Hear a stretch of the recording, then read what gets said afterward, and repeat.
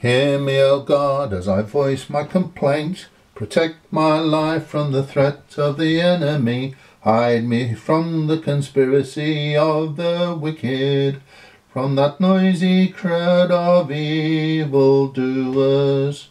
They sharpen their tongues like swords, and aim their words like deadly arrows. They shoot from ambush at the innocent man. They shoot at him suddenly, without fear. They encourage each other in evil plans. They talk about hiding their snares. They say, who will see them? They plot injustice and say, we have devised a perfect plan. Surely the mind and heart of man are cunning. But God will shoot them with arrows. Suddenly they will be struck down. He will turn their own tongues against them and bring them to ruin.